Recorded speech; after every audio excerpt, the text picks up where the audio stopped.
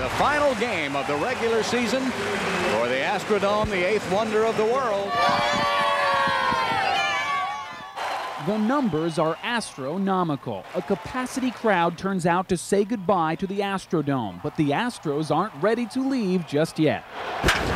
At home, they bring it home, taking the Astrodome with them into the playoffs. It's hard to leave home. 88-year-old James Tarver has been here since day one. 35 years I've been sitting in this seat. I missed 2 games. A steel, plastic, and concrete reality. Houston's world-famous new landmark, the Astrodome.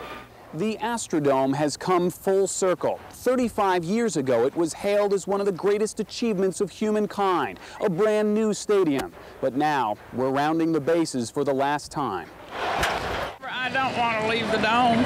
Miriam Smith bought season tickets 35 years ago and never gave them up. She believes the grass is always greener when it's AstroTurf.